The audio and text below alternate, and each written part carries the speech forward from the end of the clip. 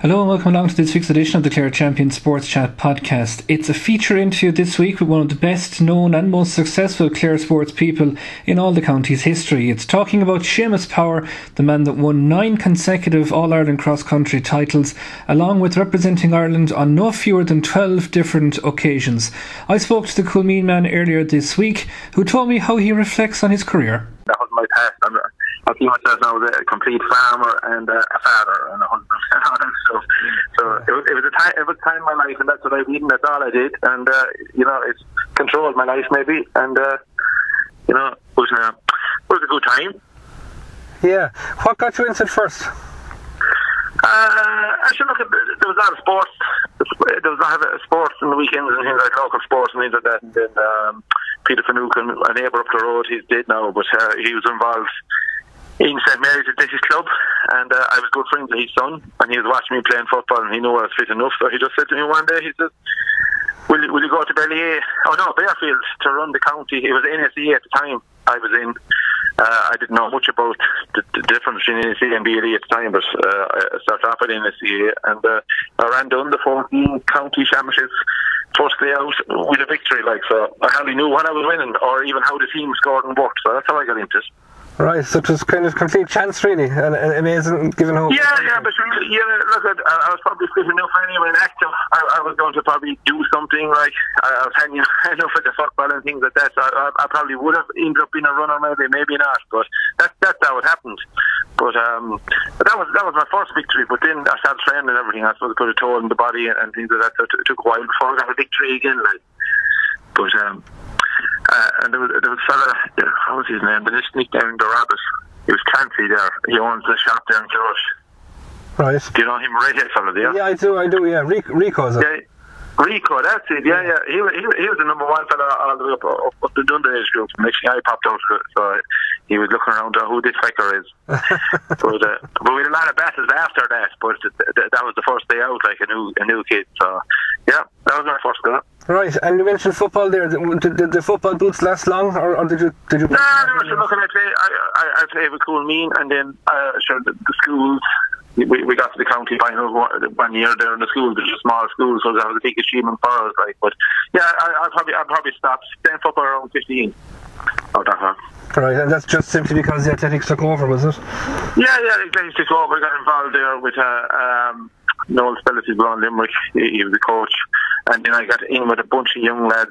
There were runners as well, and that's the group I was in, and everything we'd done was running,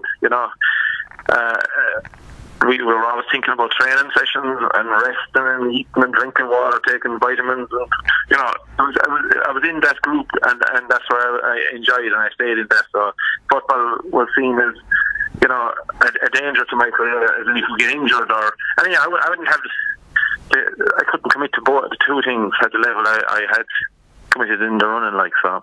Yeah, and like, what specifically was it about athletics that drew you towards it, or what was the draw you got from it? I suppose success, probably, and something you can do on your own, I don't know, and as I say, I got in with a bunch of great people, like, and everything steered me in that direction, like, and sure, when you find you're fairly handy at something, I suppose you feel like you can't get away from it either. Like, you're expected, and maybe there was a bit of that as well. So, yeah, I enjoyed the athletics. Yeah, and you mentioned there, like, at the start, that it could nearly take over. I mean, it's that kind of sport, isn't it? That was later. That was later. Like, I went to scholarship when I was 19 to America. And I mean, sure, there's a lot of pressure on out there. And back then, it wasn't the country we live in now. Like, it was just, Ireland was so backward. Like, I went to East Tennessee not knowing even how to turn on the computer. Right. I mean, we weren't even used to anything like pizzas or pastas or anything like that. It was a big change. And then you go out there and you're on your own, and you have to keep up your studies, and there's a level of performance expected for you to hold on to your scholarship, and you want to win yourself anyway, like, so I'm sure there's a lot of pressure, so you have to do everything right. You have to eat, sleep. So I lived running, and I was happy doing it. Yeah, what did you go to study there?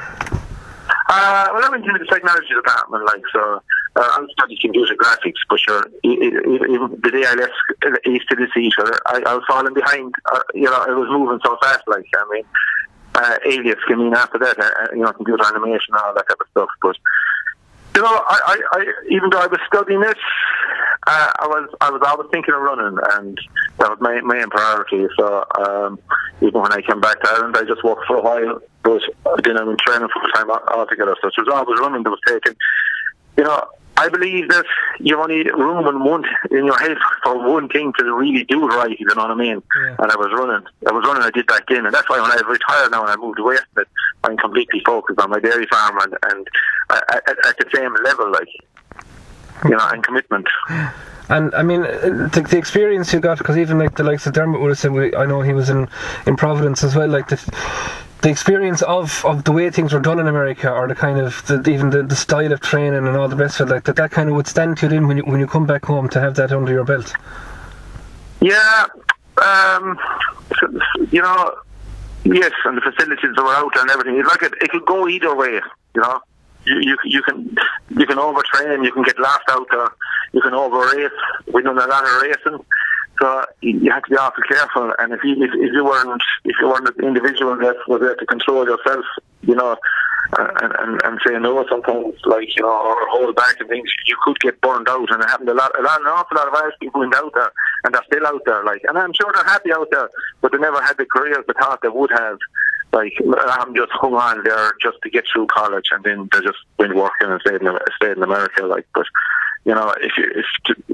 it's a tough road to be a successful athlete. Like, even though the facilities and all are there and the coaching, like, there's a lot more to it. So, but it definitely was. It was a great exposure. Nothing like travelling to educate a man. And but most of my success came when I came back from America. I improved, maybe it's because I took everything on board that I learned when I was in the States, and now I was more in control of myself, and I could pick my own races and training, and I was calling the shots, and I improved greatly. Yeah, and I was reading a piece there this morning that you had a training partner in Dublin, I think, that came down to West Clare at one stage and found the hills were just unbelievable. Look at, he was my competitor for years, and then in 2000, we're after going back from the Europeans. I can't remember which one, a European cross country. I'm not sure 2000 where we were in 2000. I don't know. I forget. But he rang me up just before Christmas, and he says, we weren't really friends, just acquaintances. He says, "Will you go to Kenya with me to train?" He knew that I was the type of athlete that he could train with. That I'd be capable of training with him, and I'd be dedicated to the cause. And we hooked up with Noel Berkeley, and we went off to Kenya for 6 weeks training, and we became good friends after that, and we're still friends. And we trained a lot afterwards, and I moved up to Dublin and stayed in his place and everything. So it was great, and it did excel me on, So I ran a lot of my PBs were around 2000, 2002 on the track, and it was all down to big stints of training with him abroad and in Dublin. Right, Kenya. I mean, obviously there's a great history of athletics there. Is that what drew you out there to do that training? Sure. Look, Noel Berkeley had a good friend out in Kenya, and he had all the contacts, and went out to a fellow there called Sang. He was a steeplechase. He was a bronze medalist in the Olympics a couple of years, and he had a training camp out facilities for athletes, and we went out there. It was at altitude, and altitude is very beneficial to athletes, but I mean, you have to be careful as well going out to altitude. But I think the thing that benefited me most was to spend 6 weeks just continuously training every whole day at a high level, and when I came back I was flying for a while. Yeah, and I know that in that same piece then that guy came from Dublin to West Clare, and you took him around the hills of Cooneen and Kildare. Yeah. Natural topography probably had an impact on your training as well, did it? Yeah, well, that's it. He came down, and the very first run, he just looked at me, he just said, "Hey, Power," in the middle of the run, he said, "Now I know why you're good." And I said, "Why? These hills." I didn't even know there was hills here. So, and I remember one year we were running poorly.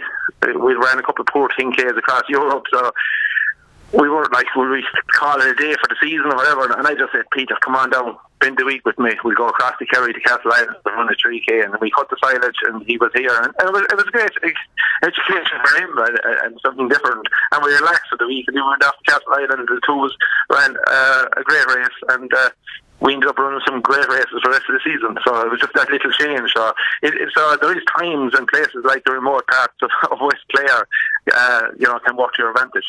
Absolutely, and obviously we all know about your successes in terms of those 9 cross-country titles. Like, at any stage, did it kind of dawn on you that, Jesus, this run is going, I have 4, I have 5, let's make a streak out of this? Yeah, look, it just happened, and every year I just took them. Like, I forgot about the ones in the past, because it was the one that I was going to run in now was the most important one, and I still didn't want to lose. Like, and then next thing they started gathering, and and there was times there 98 I ran Dublin Marathon 3 weeks before the national counties, and the Dublin Marathon didn't really go well for me. I was a bit frustrated with my career at the time. I was just like, and I ran the marathon without being prepared properly, but I still came back. And I was buried in that race, and I still hung in there and concentrated on every step. I remember my knees in the muck, and next thing I was climbing back to the leaders, and that was probably the hardest one to win. And I mean, it took a few years before I realised there was a streak going on. So. But it's obviously a huge source of pride, I'd imagine, for you to reflect on, is it? Yeah, look, it's the one I'm most remembered for. But I've also ran some great races. Apart from the 9 cross countries, but the biggest thing about the 9 was just to put the 9 consecutively year after year. It's very hard to be right on the day every year. So, but it was a good time of the year for me. November, I seemed to always click into good gear, and it came to towards the end. I suppose they were really expecting me to take on the race to win it. Maybe so. Maybe the whole way. I'm not quite sure. But look, I would like to have got it in. I went close to it, but I was getting old, and I just tweaked the hamstring before the 10th one, and I still ran a good race. But it's not easy to win, and you have to be as 100%. Was there an incident with a cow coming out of a box that also impacted on one of them? Sure, look, I have a few accidents, a broken nose, things like that. I mean, the things like that do affect training, but, I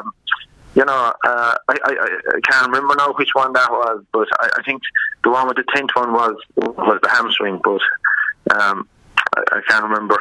It seems like a long time ago now, but, yeah. Absolutely. And I mean, then the fact of your career developing as it did you find yourself changing the style of way that you would attack a race? Like, I think I read somewhere where there was some race in the States where you had gone up and attacked the leaders and kind of felt that you'd blown up halfway through, and then kind of adapted it then when you came home to another race that you ran out. Yeah. Look at, sometimes you make mistakes and you get carried away, and you don't know how well you're going to run until you can prepare all your life, mentally and physically, and until the gun goes, you don't know how you're going to go. And it's nearly a relief to know after so many meters that I'm going to have a good one here today. And I remember being in Indianapolis, and I mean, look, there was a lot of pressure. It was my second year in the States, and I'd been winning everything right up to the national districts, conference, everything, and now I was at nationals, and I thought I could do the same thing, so I went to the front. But I was racing people like Bob Kennedy, like a sub 13 minutes 5K man he ended up being, and Mark Hall was in the race, and it was just brute, and a lot of these good runners, and I just went to the front and I just kept going, but little did I know I was going too hard, and I just stitched and blew up in the middle of the race and finished 100 or something. A man that thought he could nearly win the race.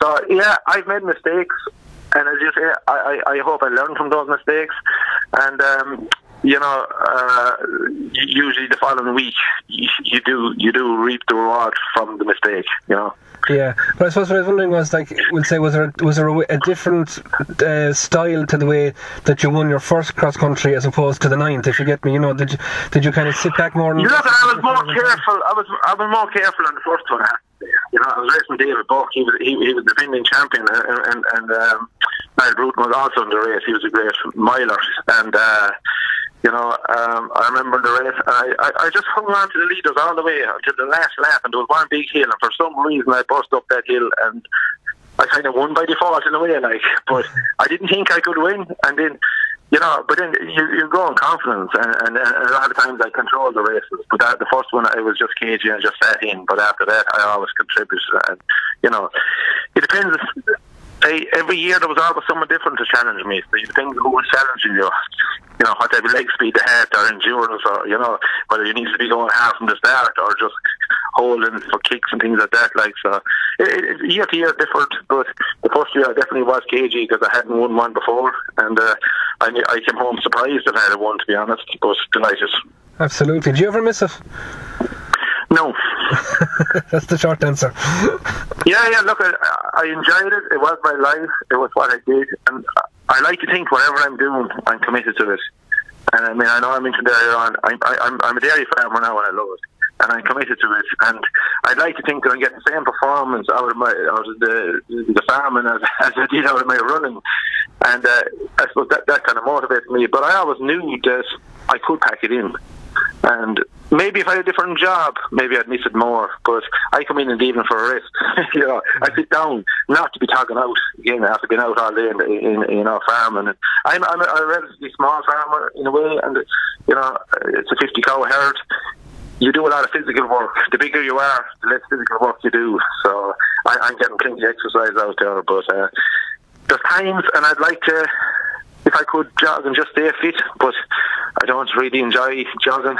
I end up going a small bit too hard, and the body doesn't allow it anymore. And it's not. I didn't wear out for running, but from I'm hitting for 50 now. From the years of farming and things like that, we should be more careful of our bodies, like lifting and things like that. So you feel like backs and things like that be tightening up. So I don't really jog or anything like that. Do you think the athletics gene will pass to the next generation of Powers? I have 3 small fellas, sure, and they're all young. They're just back from soccer training. They had hurling training yesterday evening. They're doing football, they're doing swimming, they're doing running. They like sport. So I'm hoping that they'll excel in something, because I think every young lad needs something to keep him out of trouble, and it's good to keep him grounded. So, but maybe they will. Maybe it'll be a runner. Maybe it'll be a hurler. I don't know. But we definitely, whatever they want to do, we'll encourage them and take them. Brilliant. Tell me, you hear a lot of sports people kind of, when they're asked about where their medals are, that it's in the mother's drawer, or it's in somewhere. Are yours on display, or where are they at the moment? No. They're in a toolbox, a small toolbox packed to capacity, underneath the stairs in a cupboard that I take out every now and again. I show it to the boys, So there's some nice medals in there, but there's I have a lot of national medals, even though I have 9 consecutive ones in a row. I have a lot of other national medals. I've got 30 or 40 in there, between everything and anything. So no, they're not on display, I'm afraid. Right. And do they be curious? Like, do the lads ask the story behind any particular medals or anything like that? No, they wear them. They're young, and they wear them around their neck for a while. They're not one of them, and then I find a trunk somewhere, and I just take it and put it back in the box again. So look, they hear things that I was a good runner and things like that, and So unfortunately, they weren't around to see it, but they still know that we're involved in the running and that we're fairly successful. So I mean, they like that as well.